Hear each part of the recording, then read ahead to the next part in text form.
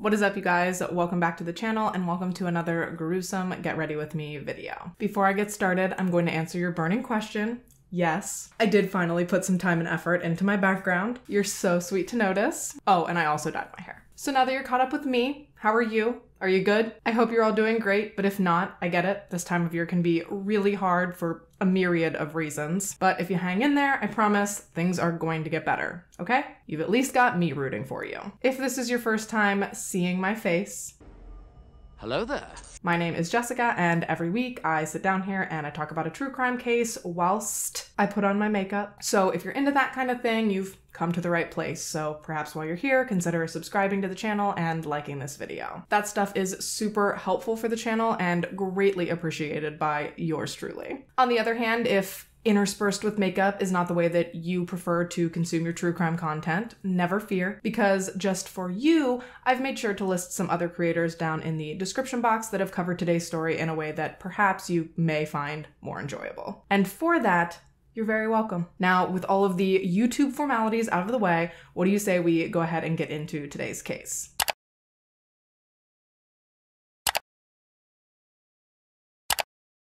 Okay, so I'm gonna level with you. Today's case is just so annoying. Is that bad to say? I don't know. Probably. It is just the most thoughtless, brazen, haphazard, idiotic crime. Bzz. Have you heard of Grant Hardin? If not, just a quick heads up, he sucks.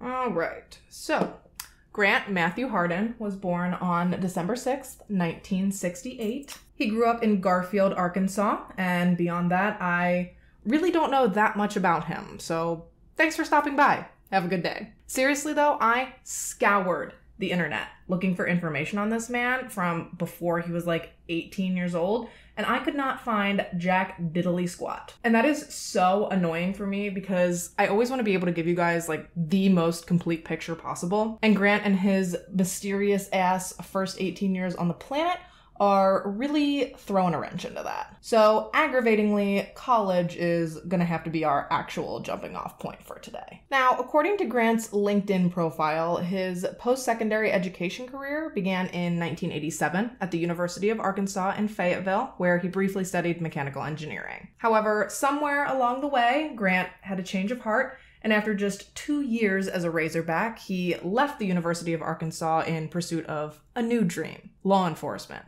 Because isn't it always? And that's not me knocking law enforcement in any way. It's simply me capitalizing on the trope that people who are either disliked or not that popular in high school always end up trying to become cops so they can go on some sort of power trip. And that is a mold that, in my personal opinion, Grant probably fits into perfectly. So in 1990, he attended the Arkansas Law Enforcement Training Academy, where, again, according to his LinkedIn profile, he graduated with honors. I cannot confirm or deny the validity of that statement, but if you ask Grant, I guess that's what he would tell you. That said, you're gonna learn fairly quickly that what Grant will tell you happened and what really happened are not usually the same thing. But nevertheless, wherever he placed in his class at the academy was good enough for him to secure his first official job as a police officer in August of 1990. That's when he got hired on as a patrolman for the Fayetteville City Police, a job that he held proudly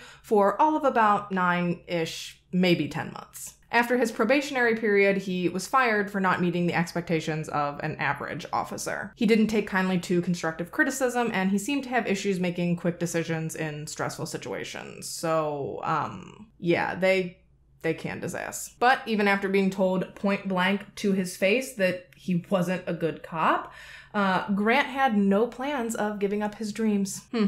I guess they were right. He really can't take constructive criticism, can he? Anyways, after his termination from Fayetteville, Grant applied for a position as a patrolman at the Huntsville City Police Department, and against all odds, he was hired. And you may be wondering how he so easily found another law enforcement job while toting around a termination on his resume. And the answer to that question is really quite simple. He lied. Get used to it. He does it a lot. But regarding this instance in particular, Rather than tell Huntsville that he was fired for being a dissatisfactory and below average officer, Grant instead created his whole ass own reality in which he was a hero. More specifically, he painted himself as a hero that was fired out of retaliation when he discovered a no-good, dirty band of corrupt officers that were confiscating drugs and alcohol and paraphernalia for their own personal use. And because he would not, and I quote, bend the law just to keep his job, he was fired.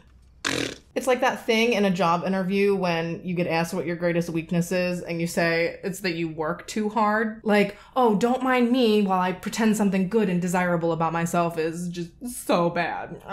Unfortunately, though, Huntsville was just eating this shit up. They thought Grant was just super duper duper and he was given the job. And he proudly held this job for an epic 8 months. Yes, Grant was only employed with Huntsville from November of 91 to June of 92 before he handed in his resignation. And while the world may never know for a 100% fact why Grant resigned from Huntsville, I can tell you that on his next employment application for a job as a patrolman at Eureka Springs City Police, Grant explained that he had resigned because he didn't like the culture of the department and that his superior officers expected him to treat people unfairly. And Grant, being the egalitarian he is, just simply could not stand for this. Narcissist. Allegedly. In my opinion.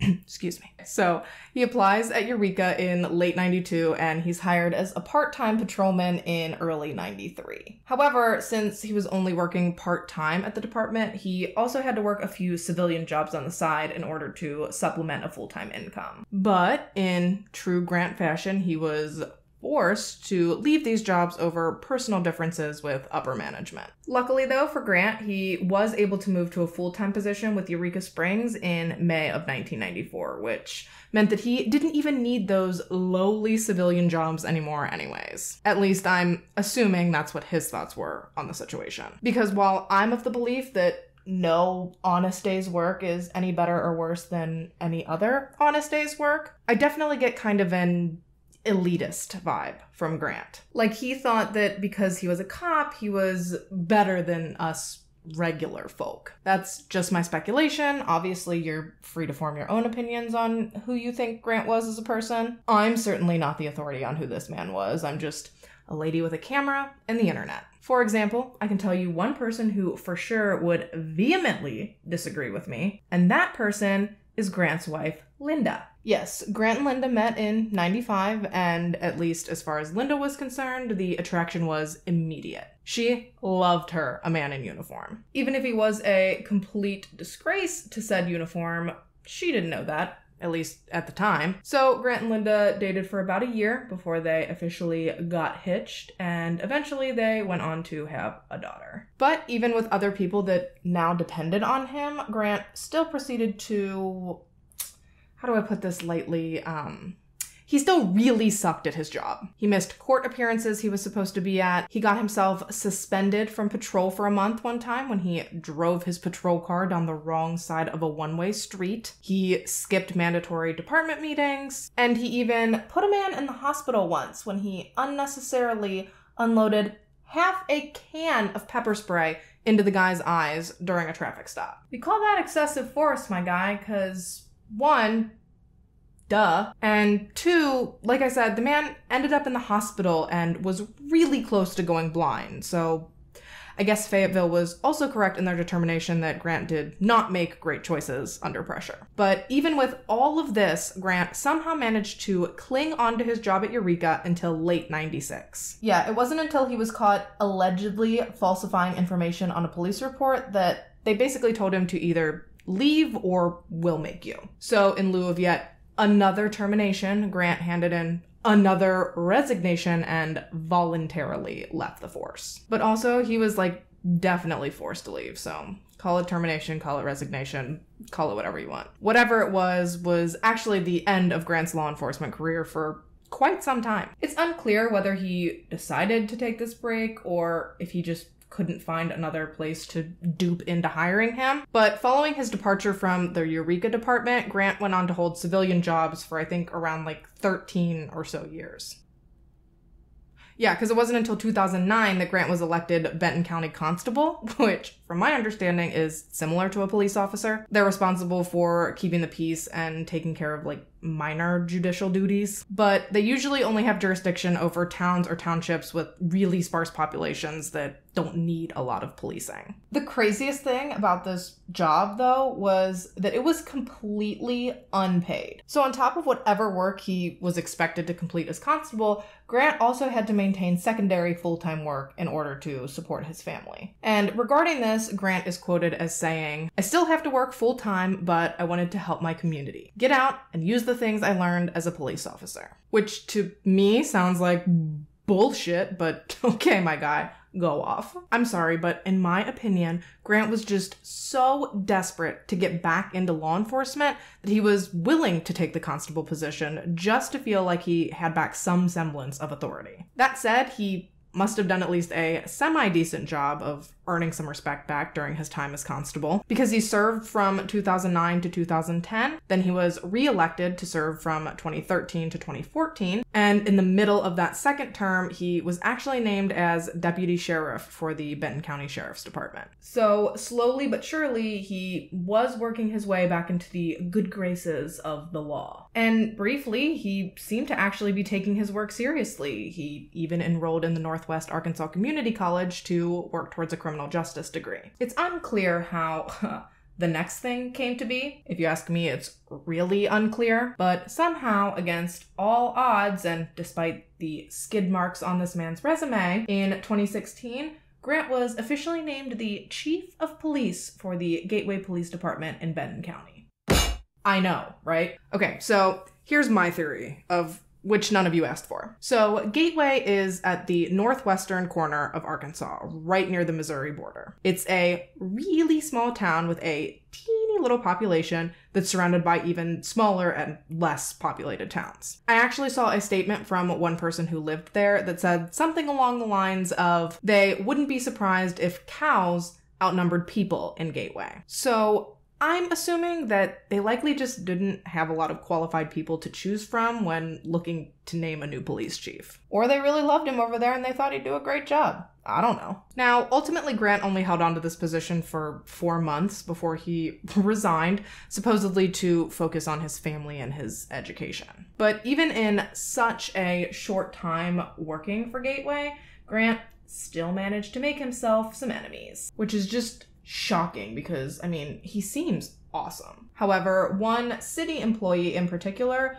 certainly did not feel that way. And in case it wasn't painfully obvious, I was being sarcastic. Grant is not awesome and, in fact, does suck. An opinion shared by 59-year-old Gateway Rural Water Authority employee James Appleton. During Grant's 4 months as police chief, he and James had multiple run-ins with one another and multiple disagreements. I couldn't find specifics of these instances, so all I know for sure is that the two men really seemed to bump heads. But in the grand scheme of things, it really should not have mattered. Once Grant resigned as police chief, their paths likely would not have crossed in any kind of professional scenario ever again. James was working for the city. Grant got a new job at the Northwest Arkansas Community Correction Center in Fayetteville, which was a prison for women incarcerated for non-violent and non-sex-related crimes. So realistically, the two men should have been able to just move on peacefully and forget that the other existed. But unfortunately, that would just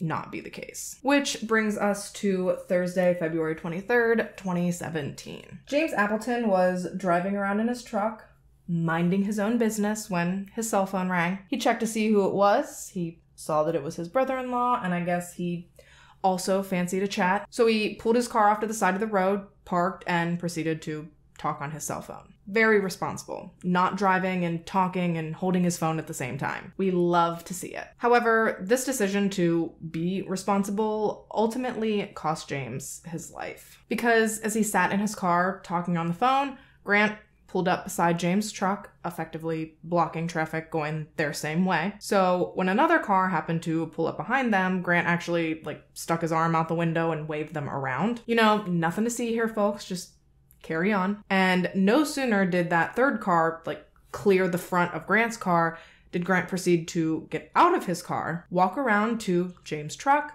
pull out a gun, and shoot James in the face at damn near point blank range. Now, being, 10-ish feet away from this whole thing, the witness who'd just driven past James and Grant was like, I wonder what that was. Mind you, these weren't two strangers that this person drove past. These men lived in a small town where everybody knew everybody. So when this eyewitness had passed them on the side of the road, he took notice of who it was. Like, oh, there's James and Grant. He wasn't unsure of who they were. They were not strangers to him. He knew exactly whom he'd seen. So he flips his car around, busts a U-ey and heads back to where he just came from, just in time to see Grant in his white Malibu speed off down a nearby dirt road and out of sight. And as he gets back to where Grant had been parked next to James, he immediately sees that James is dead. He's slumped over, lifeless in his truck. As you can tell, there's really not a lot left of the imagination here. It's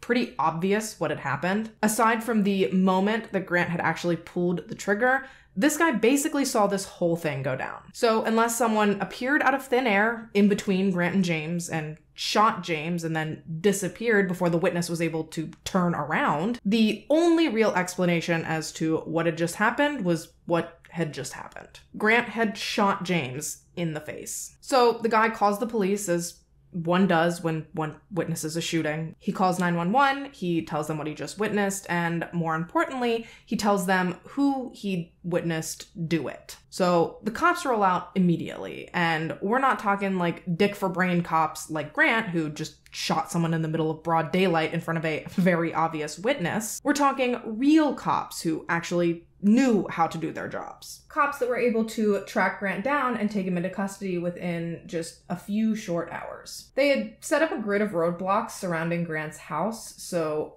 all of the ways for him to get home were completely blocked off. So he was going to have to drive through one of these blocks in order to get to his house, and when he did, they were going to be there, ready and waiting to take him in. So cut back to Grant, fleeing the scene of the literal murder he'd just committed. He fucking hauls ass back to his house, busts inside, and he's like, all right, fam, yard work's done. Let's go get some dinner. So Grant and his wife and his daughter all pile into the car, and they head out for a nice steak dinner. Obviously, he'd gotten home and his family together and back out before the police had set up all the roadblocks. And Linda has since stated that Grant was acting really weird while they were at dinner. She could definitely tell that something was going on with him. She just clearly didn't know what. But the whole time, he just kept telling her over and over again how much he loved her and that she shouldn't ever worry because God would always take care of her. Tell me you're guilty without telling me you're guilty. But despite Grant's strange behavior, Linda just sat there, listening to her husband, letting him ramble. She was probably so confused. Love you too, honey. How's your steak? And he's just sitting there waiting for police to swing through the restaurant windows, guns blazing, and arrest him. But they never did. The Hardins were able to have one last nice meal together as a family before the shitstorm of ramifications from what Grant had done came raining down on them. And honestly, it really annoys me that Grant got to do this because James surely didn't get a nice farewell meal with his family, but I digress. So finally, it was when Grant and his family were headed home from dinner that they ran straight into the police barricades. And as always, Grant, thinking he's above the law, rolls down his window and he's like, hey, yeah, I live right over there, so it'd be like super tight if y'all could just let me slide on through here. Yeah, that'd be great. And police are like, oh, are you Grant Hardin? And he's like, yeah. And they're like, oh, well, dope. Can you step out of the car, please, sir? And once he was out of the car, they cuffed him and took him to the Benton County Police Department for questioning. But before we get into that, let me take my break,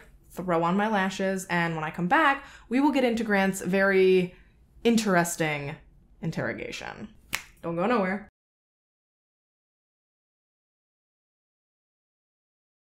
Okay, so Grant's been cuffed and taken to the police station. Naturally and understandably, Linda, Grant's wife, she's wigging out, just losing her mind. She and her daughter actually ended up following the police and Grant down to the station. And once the Hardin family arrived, rolling in 3 deep, Linda and their daughter were kept in one room and Grant was kept alone in a separate interrogation room. And thus began Grant's 5-hour interrogation that in reality probably should have lasted all of about 5 minutes. The whole interrogation is available online if you're really yearning to watch it. I'll make sure to have it linked down below, but it's pretty easy to sum up, which I'm about to. So it starts out like I'd assume any other decent interrogation may start out. Introduction, small talk, Miranda rights. Grant was read his rights almost immediately, as he should be. He signed them, which indicates that he understands them, which he should, because he's a cop, and he went to school for criminal justice. But obviously they still have to cover all of their bases, so as to not jeopardize the whole case. So they've gone over his rights, he signs, and they ask him his first question. What did you do today? And Grant responds by invoking his rights. He tells the detective that because he hasn't explicitly been told why he's there, that he'd prefer to remain silent. So the detective is like, no problem, buddy. We're just looking to rule you out of a crime that was committed earlier today. But Grant was still just not interested in talking because he's a cop. A garbage one, sure, but still, he's been on the other side of conversations just like this one. Even if he's never had to interrogate an accused murderer, he's still got to be aware of the tactics that police use to draw information out of these people. So before he starts just bumping at the gums and spouting off information that they could potentially use against him later, he wants to try and deduce what they may or may not already know. Obviously, yes, we know damn good and well that he knows why he's there. But what he's trying to do is tailor his story and try to get the best outcome for himself. And to do that, he knows it's probably in his best interest to keep his mouth shut until he gets more information. I'll give it to the detectives. They really tried every possible angle they could to get him to talk. We're trying to rule you out. If you help us, we'll help you. If you answer our questions, we can get you out of here faster. Just blah, blah, blah, blah, blah, blah. They really gave it their all. And then some. They tried so hard to get him to talk that I've actually seen them heavily criticized for overstepping with how hard they were pressing him, considering the fact that he'd invoked his right to silence. And while I'm no professional, not even close, but in my humble opinion as a lay person, I would definitely say that they were at the very least teetering on the fence of a Miranda violation. Because throughout the course of Grant's interrogation, he must say at least 4 or 5 different times that he wants to remain silent. And I have always been under the impression that once you invoke your Fifth Amendment right, the police have to stop questioning you. Otherwise, any information they get out of you following you invoking your rights could, I guess, be considered coercive and therefore be inadmissible in court. Is that not right? If I'm wrong, please feel free to correct me in the comments. Nicely. I'm openly stating right here that I don't know for sure if that's how it works, and I'm welcoming the corrections if they're necessary. So, don't be a dick about it. Anyways, throughout this whole 5, almost 6-hour interrogation, police keep leaving the room and coming back and leaving and coming back and leaving and coming back. And I guess they do this as a way to try and build tension in an effort to get people to start talking, if for no other reason than just a sheer desire to get out of that room. Interrogation honestly seems like just some wild ass mental jujitsu. Seriously, it's like psychological warfare in there. From the windowless room to the artfully constructed palpable tension, just ugh. I'm sweating just thinking about it, and it's not even happening to me. Or, Jessica, perhaps you might be sweating because you're wearing a sweatshirt and these lights are hot as dick. My brain is all over the place today. Ooh, speaking of all over the place, you know who else was all over the place? Well, as much as possible. Grant. Yeah, one of the times that the detectives left him alone in the room, homeboy tried to just bounce. I don't know why, but watching it play out was absolutely hilarious. And when I watched it for the first time, I actually thought he was gonna get out because one of the doors did open when he tried it, but I don't know if there were like 2 doors and the outermost one was locked, but whatever the reason, much to his dismay, he was in fact locked in the interrogation room. A couple minutes later, the detective comes back in and he's like, "Hey bro, heard you tried to leave." And Grant's just like, "Yeah, man, I'm ready to go. Like, yeah, I bet you are." But they're not done with him yet, so the detective tells him that unless he has something he'd like to talk to him about, that he can just sit tight and stop jingling the door handles. And then he leaves the room.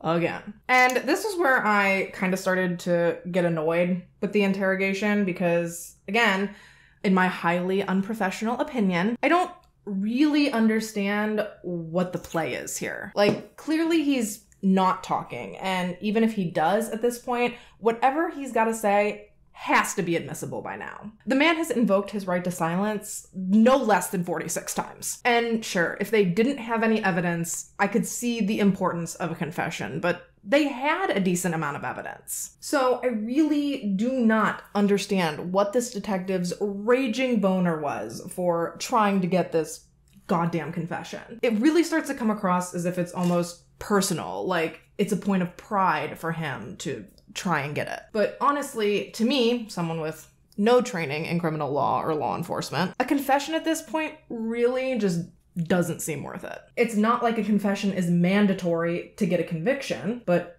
I'll be damned if our detective friend wasn't gonna do all he could to try and exorcise one from the depths of Grant's, well, whatever you call the black cloud that hovers around where his soul is supposed to be. The detective even played the family card, bringing in the wife and daughter to, I guess, try and evoke some sort of emotion from him in hopes that maybe that would draw out a confession. And guess what? You won't believe it, it didn't work. So then they pulled the old switcheroo and switched detectives, but it seemed like it was just gonna be more of the same song and dance. SSDD. Same shit, different detective. But eventually, out of nowhere, and I don't know if it was because the second detective was a woman and maybe he felt less intimidated by her, or maybe he thought he could more easily manipulate her, but whatever the reason, Grant did eventually finally start to answer some questions. She got him to go over a decent chunk of what he'd done that day. However, whenever she would circle back to something that seemed like it might lead them into talking about the murder, Grant would just immediately clam up again until eventually he went beyond just invoking his right to silence and he actually asked for a lawyer, which effectively ended the interview. He was subsequently cuffed and arrested for capital murder, which was actually the first moment since he'd been at the police station that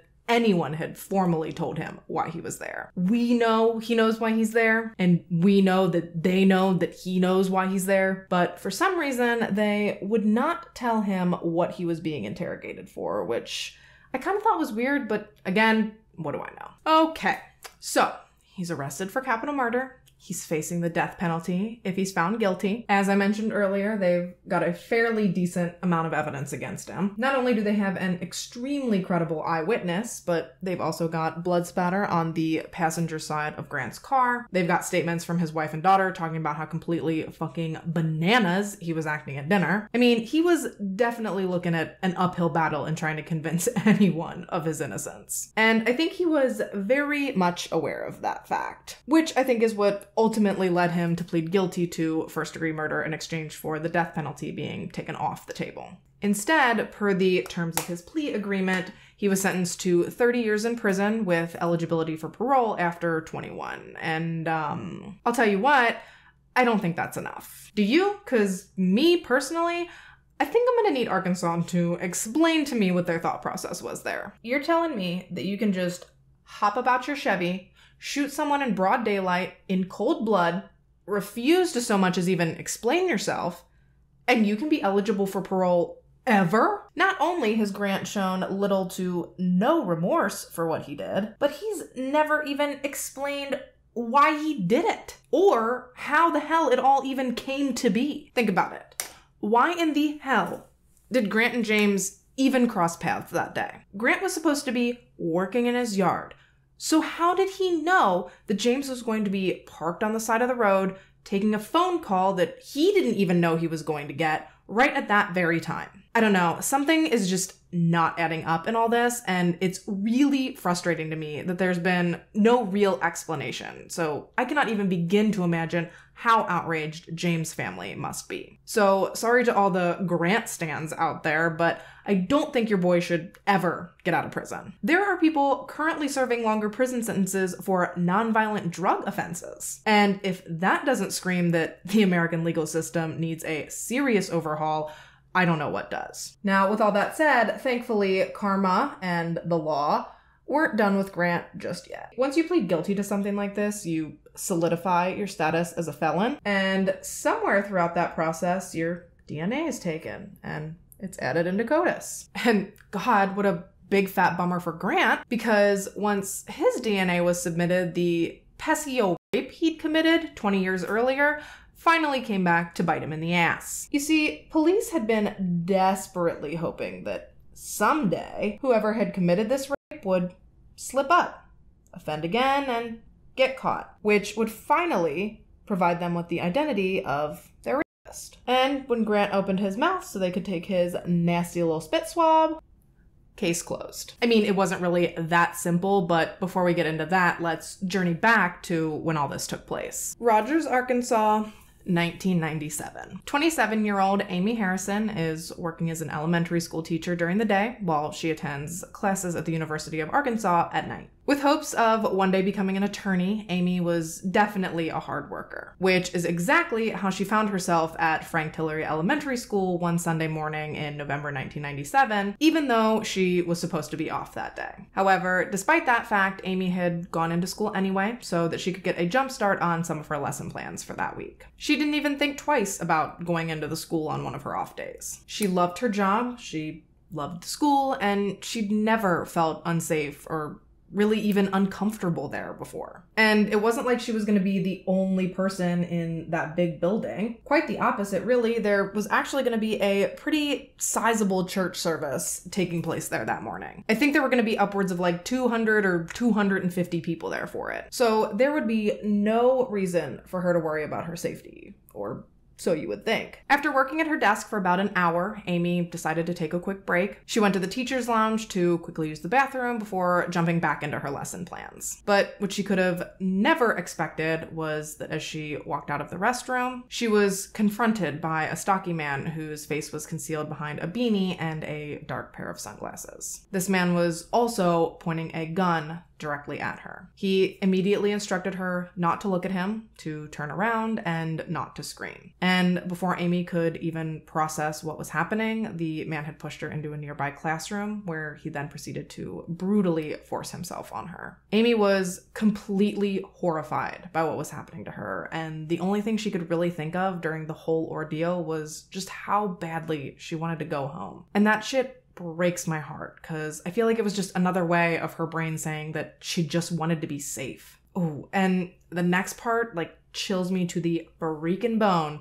and I'll explain why. As he was finishing up and pocketing Amy's underwear, which, ew, but as he was just about to leave, the man, Grant, turned and asked Amy, "Do you recognize my voice?" To which Amy's like, no. And honest to God, I think that answer saved her life, because everybody in town knew Grant. And I think that if he knew she could identify him based on his voice, I think he would have killed her. 100% I think he would have killed her right then and there. I don't know about you, but that gives me goosebumps. As does Amy's 911 call. This is Amy Harrison. And I was just at my school. Okay. Ms. Harrison, what happened? I went to the bathroom in the lounge. And when I opened the door, a guy was standing there with a gun. Okay. And he was wearing a cap, a blue cap with black sunglasses. Now, rightfully so, this call got quite the response. Not only because obviously it fucking should, but also because Amy happened to be married to a police officer. And I don't think it's any big secret that cops tend to go hard for their own. Sometimes to a fault, but that's a different discussion for a different day. But even though police were out in full force to try and find this man, and even though Amy was able to give them a fairly detailed description of him, and she was able to give him some clothing that had her assailant's DNA on it, unfortunately, they were still unable to identify who attacked her that day. They followed a few initial leads, but none of them ended up turning into anything useful. And obviously, we know that the DNA sample didn't generate any matches in the criminal database at the time of the attack. So Amy's case went cold for 20 years, right up until they busted Grant for James' murder, got his DNA, and matched it to the DNA left behind by Amy's. And I could not cover this case without taking a minute to give credit to the main detective, Detective Hayes Minor. Because when the statute of limitations was close to running out for Amy's case, which I guess was 6 years, rather than just throw his hands up and admit defeat, Detective Minor actually went to a judge and requested basically like a John Doe arrest warrant for whomever's DNA had been recovered from Amy. I guess Detective Minor was so sure that whoever had attacked Amy would reoffend that no matter how long it took, he wanted to make sure that he could nail this guy with rape charges. We all know that crimes have a statute of limitations, but arrest warrants for said crimes, those don't expire. So as long as Detective Minor got the John Doe warrant, which thankfully he did, he essentially had an indefinite amount of time to track down who we now know to be Grant. It's definitely a massive loophole in the system, but given how it worked out here, it's a loophole I am definitely glad exists. That said, while obviously, yes, it's fantastic that they did finally link the crime to Grant, I still feel so bad for Amy that, okay, she was 27 when it happened, and it took them almost 21 years to catch him, which means that Amy had to live weighed down by this trauma and desperate for answers almost just as long as she'd gotten to live peacefully before this jackass. And I don't know why that in particular bothers me so much, but it's just fucked up. Following her attack, she had to take time away from work. She had trouble sleeping. She was terrified to leave her house. Her marriage suffered, so much so that they actually ended up getting divorced. I mean, she was just totally and completely broken by this. For him to get 20 extra years of freedom to not only go on to live his own life, but then he also went on to take someone else's, it's just really frustrating. And of course, it doesn't stop there, because Grant's sentence is also super frustrating and super annoying. Okay, so he's serving 30 years for James' murder. Then he pleads guilty to the rape, for which he's sentenced to 50 years. But what's absolutely ridiculous and obnoxious about this is that the judge set those sentences to run concurrently. So at the same time. So what that all boils down to is that given the minimums for each of Grant's sentences, he only has to serve 35 years before he's eligible for parole. So he's eligible for release in like his mid-80s, which sure, that's a long time, but I really don't think he should be eligible for parole ever. I really think his sentence is a hot, steamy pile of bullshit. Sorry, not sorry. All right, so where are they now? Grant is in his 50s. He's serving his time at the minimum to medium security North Central unit in Calico Rock, Arkansas. He doesn't look like he's doing well. Kind of looks like he's wasting away in prison, but he did complete an anger management course in 2019, so whatever, I can't even pretend to care. Linda is still steadfast in her love and support for her husband. The most recent records I can find were from 2021, and as far as those state, they're still married, and she even still lives in the same house that they lived in at the time of James' murder. And she just apparently refuses to believe that he's guilty of anything, which I kind of think is just a front. I think deep down she knows he's guilty, but the reality of it all is just too painful for her to come to terms with. I've seen people call her an idiot for still proclaiming his innocence, and I don't necessarily think that that's fair. I can't imagine being in her position, and I don't think a lot of people realistically can. I could totally see how it would be insanely difficult to acknowledge that the man you loved and built your life with is actually a monster. She did liken seeing Grant in shackles to Jesus being walked to his crucifixion, so I mean, her denial is extreme, but I guess that's her prerogative. Ooh, good news. Detective Minor was eventually promoted to chief of police, so that was definitely well-deserved. Amy eventually got to face Grant in court, which was a day of vindication that she had waited over 2 decades for. She bravely and strongly read him her victim impact statement, in which she told him that she would, quote, use her free will to overcome the evil he did to her. And she seems pretty at peace with the closure she's received, and she hopes that her story will serve as encouragement to other survivors who are still fighting for justice. And as for James, while I can't give you an update on him, I would like to tell you just a little bit about who he was. James Lee Appleton was 59 when his life was senselessly taken. He left behind a wife, 1 son, 2 daughters, and 4 siblings. He worked as a supervisor at Emerson Electric for almost 30 years before he moved on to working as a carpenter for 12. And from carpentry, he moved on to working for the city of Gateway. He was a dedicated member of his church, and in his spare time, he enjoyed fishing and woodworking. He's greatly missed by his family and friends who desperately try to remember him as he was in life. And with that, I think we are about wrapped for today. Let me know your thoughts on this case in the comments down below. Ooh, one thing specifically,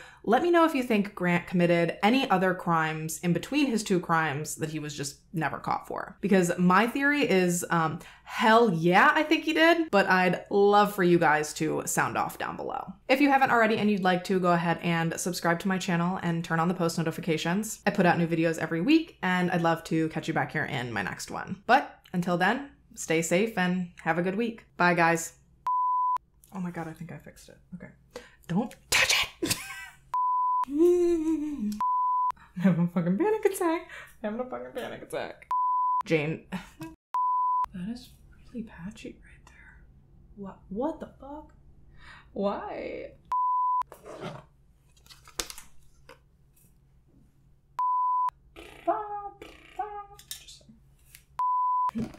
Yeah. Almost overreacted.